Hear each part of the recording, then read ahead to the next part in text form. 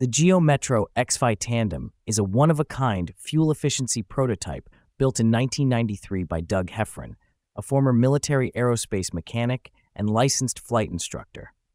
Starting with a stock 1989 Geo Metro XFi, already known as one of the most fuel-efficient cars sold in the United States at the time, with a 56 miles per gallon rating, Heffron redesigned it for maximum aerodynamics and economy.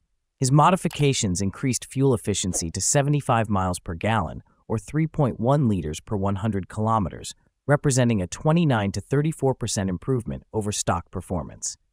The most striking feature is its tandem seating layout. Heffron cut away the passenger side section of the car, positioning the second seat behind the driver, similar to a motorcycle or fighter jet cockpit.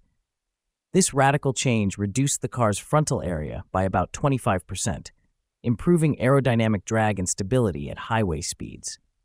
He retained most of the original windows and doors for practicality, avoiding the need for a complete redesign.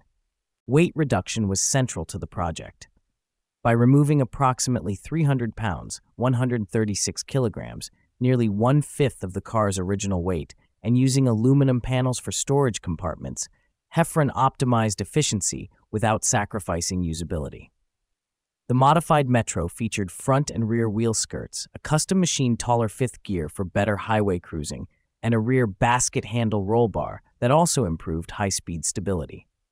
The right side of the vehicle contained large hinged storage hatches capable of carrying up to 16 grocery bags, emphasizing functionality.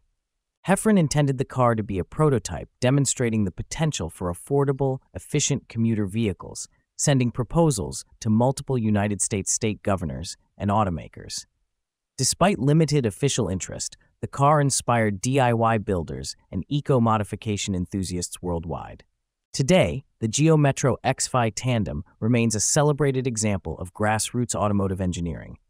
Though never mass-produced, its design philosophy, balancing practicality, safety, and extreme efficiency, continues to influence hypermiling culture and experimental vehicle projects, proving that innovation is not limited to manufacturers but can thrive in a backyard garage.